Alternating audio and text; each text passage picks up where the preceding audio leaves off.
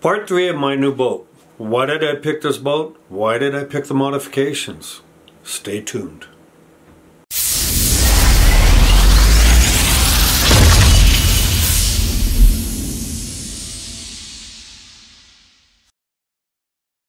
Okay, let's start out with the boat that I picked. The 175 TXW Tournament Edition.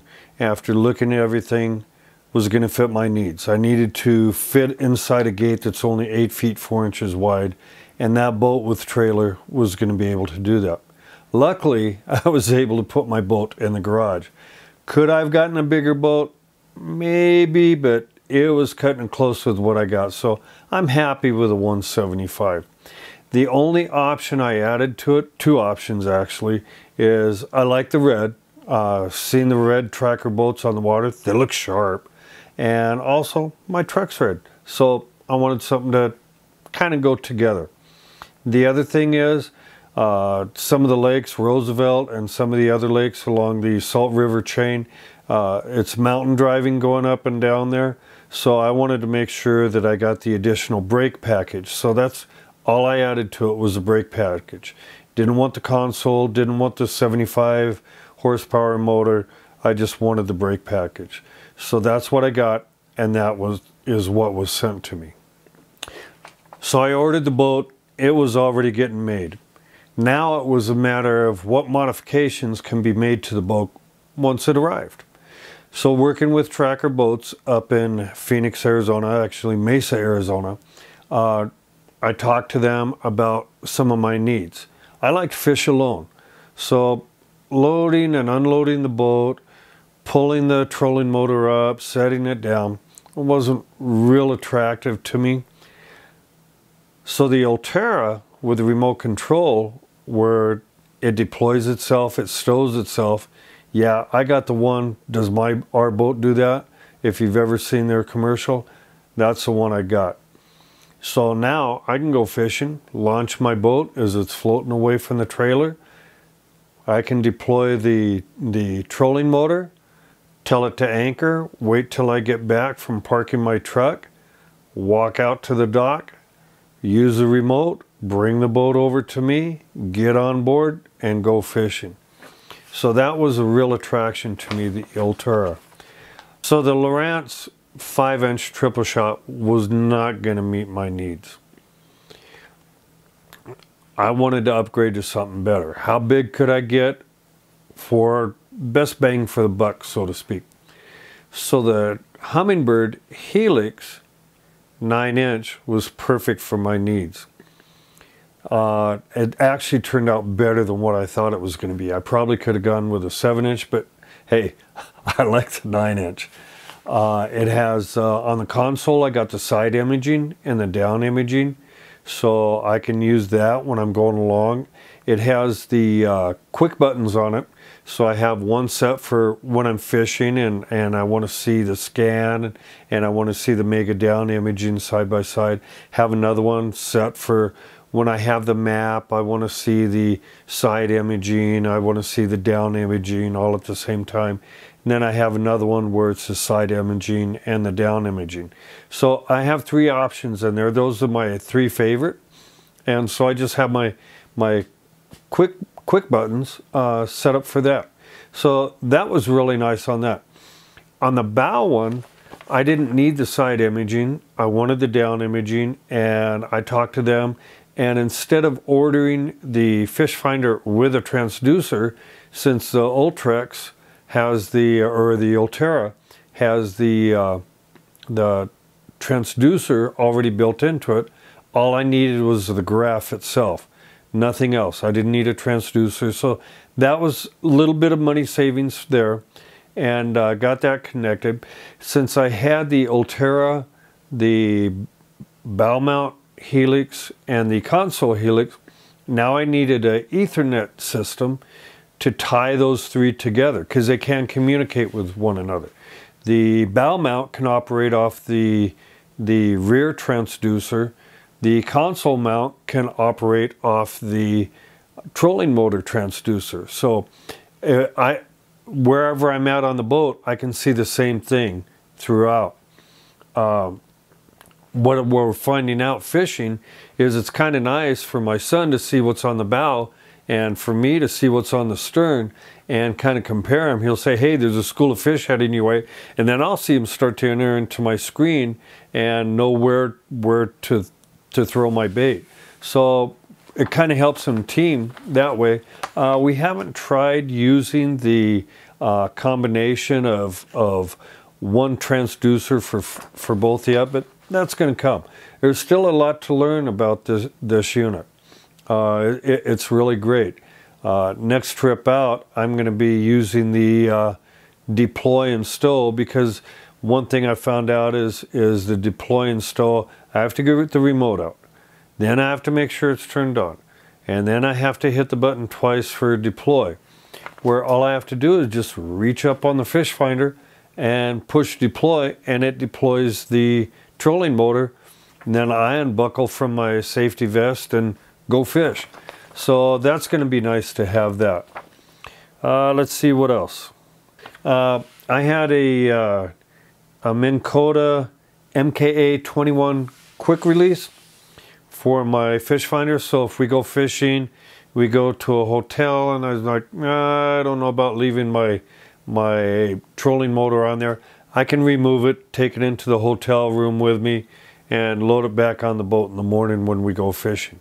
Do that already with the fish finders to make sure those are secured. So I had that option with it.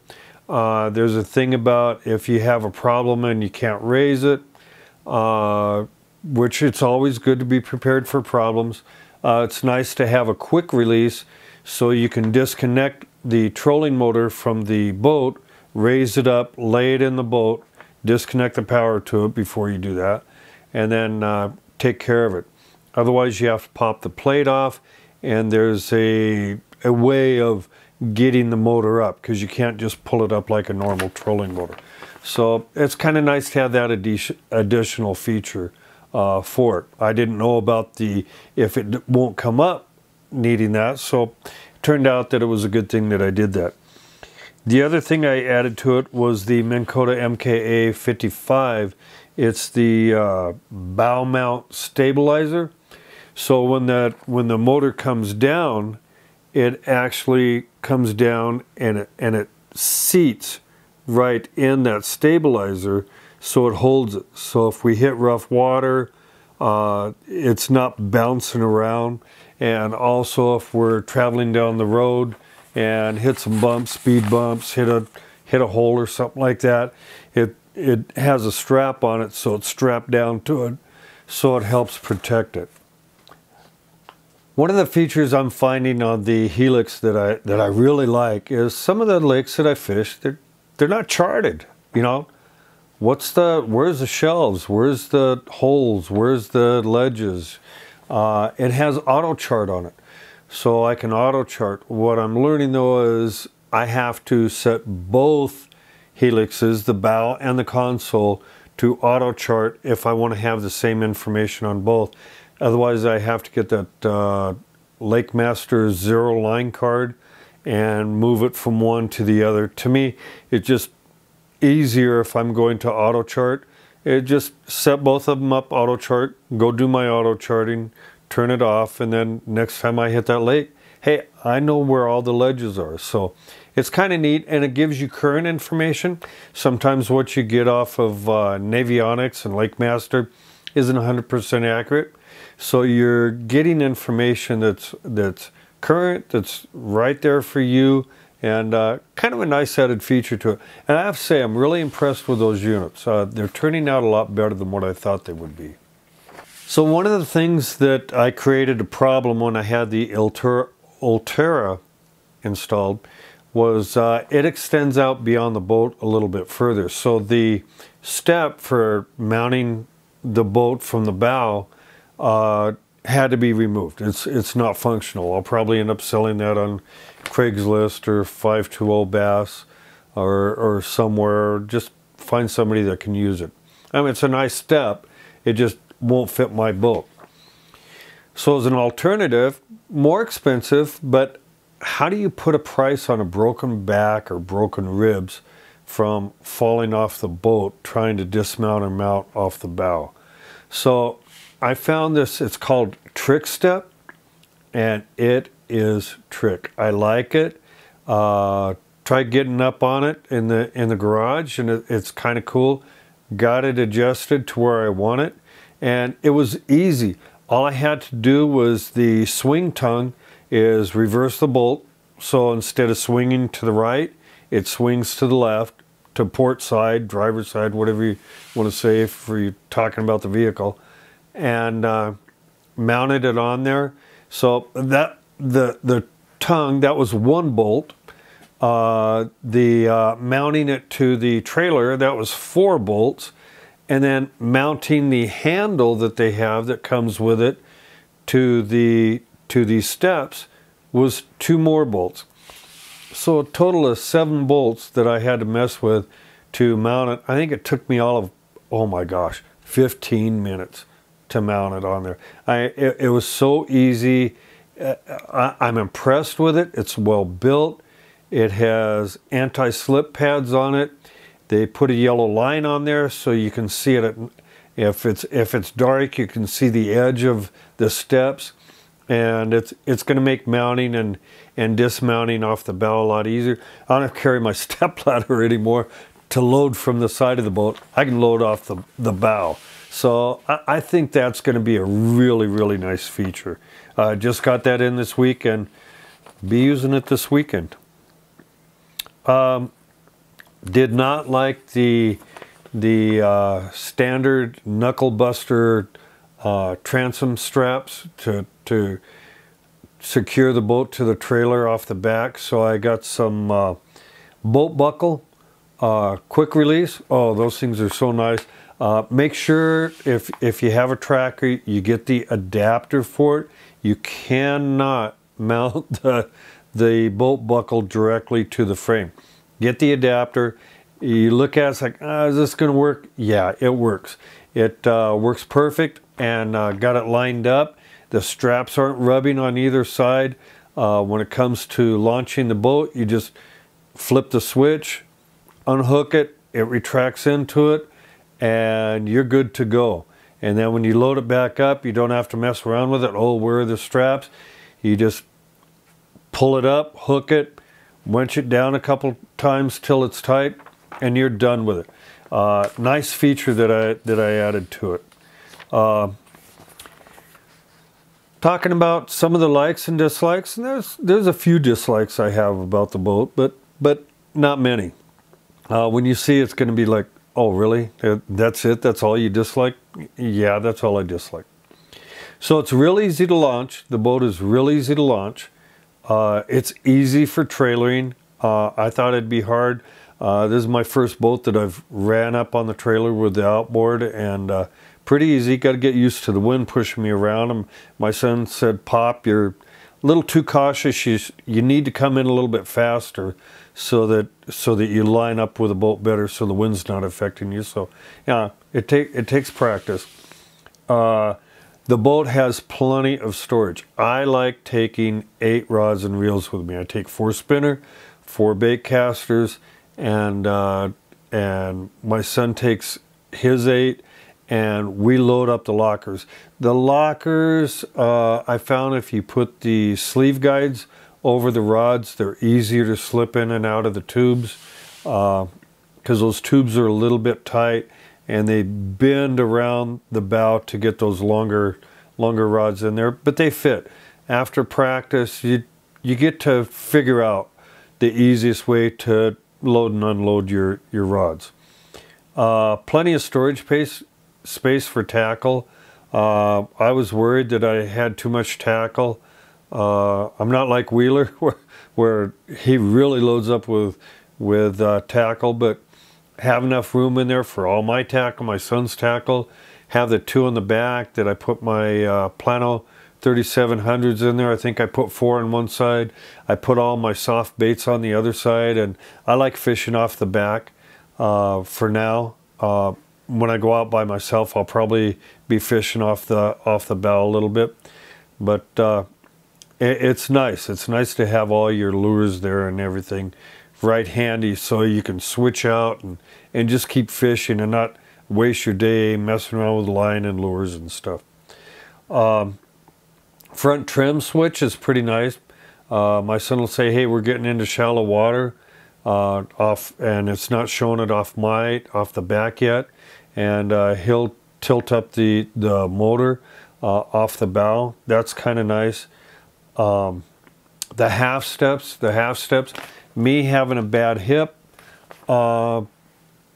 stepping up and down those half steps within the boat, I really, really like. That makes going from the lower deck to the back deck to the front deck a lot easier. Gauges, I'm kind of impressed with the gauges that it has on it. The standard of the tachometer, tachometer, you don't want to get it over 6,000 RPMs on the 60 horse motor. I don't know what it is on the 75 for anybody that opts for that, so it'll be in the manual you get with it. What I really like is the trim indicator. I'm getting to know just by looking at the indicator, then listening to the motor.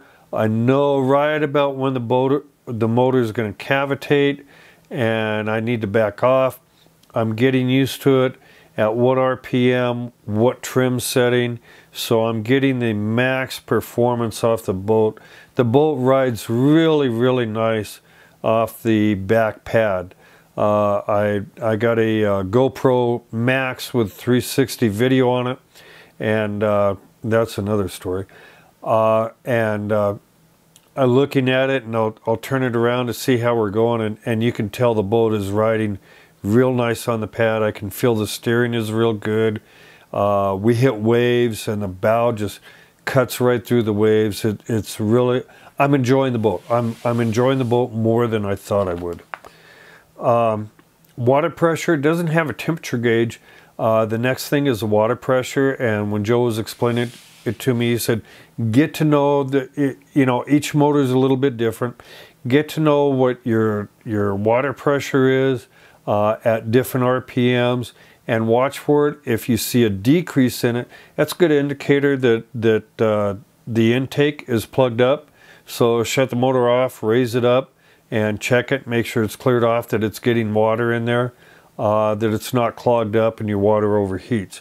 So that's a nice feature. I like that feature. It has a voltage gauge, so you know that you're getting the volt, speedometer, and fuel gauge standard stuff. But the ones that I pay the most attention to are the tachometer and the water pressure, making sure that I'm not overrunning the engine, over revving the engine, and that also it's getting sufficient water, and listening to it if it's cavitating. It's very stable on the water for fishing. Sometimes boats go by and it rocks. The boat doesn't rock too bad. My little 12-foot boat, oh my gosh, you didn't want to be out there when boats were going by. But with this one, it's not bad. I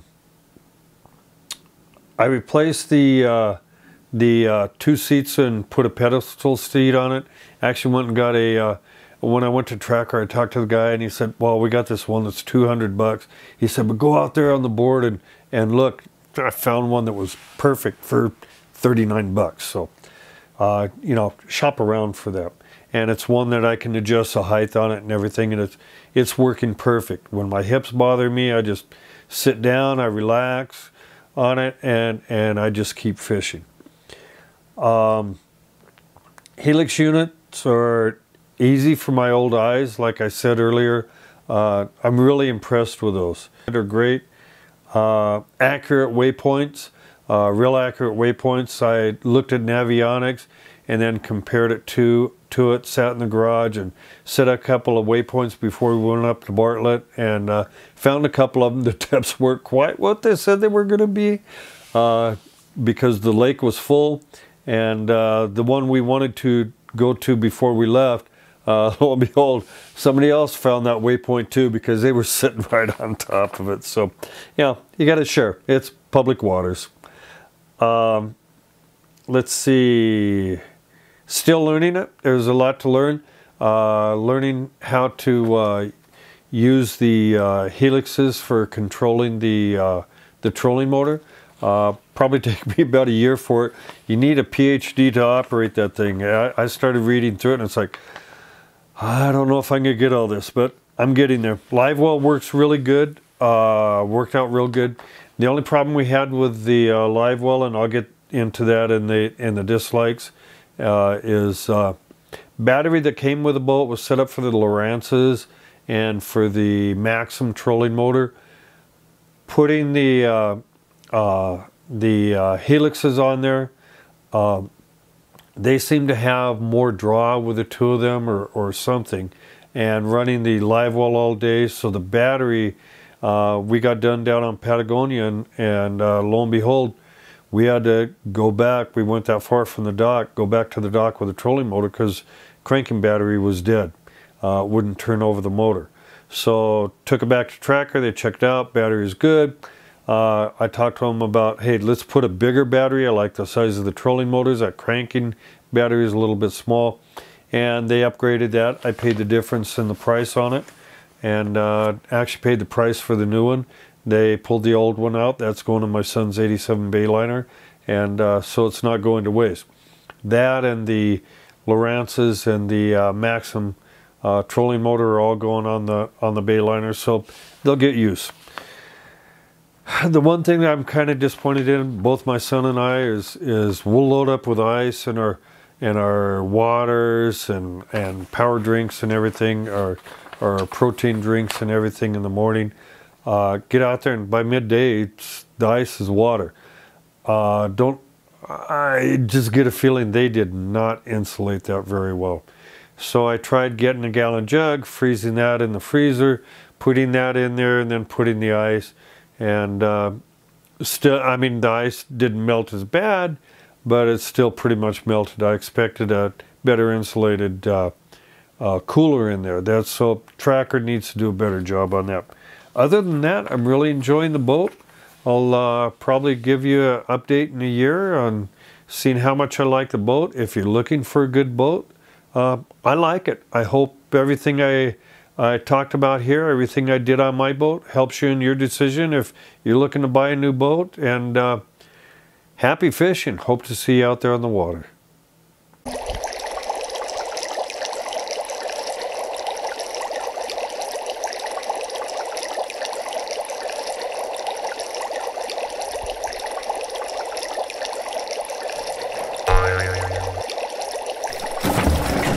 Oh man.